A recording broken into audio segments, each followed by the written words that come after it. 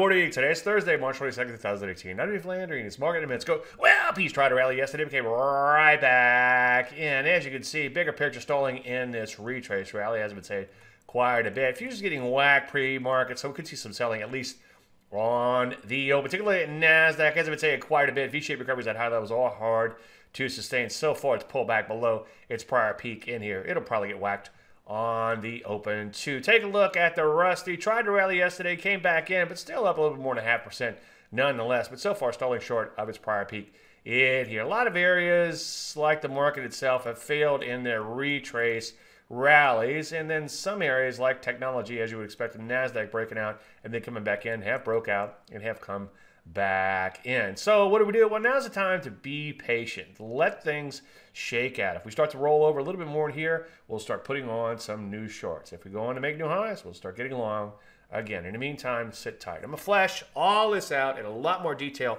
later today in Chart Show. I hope to see you there. Any questions? As usual, Dave at DaveLandry.com. I'm Dave Landry, and you just heard the Market Minute.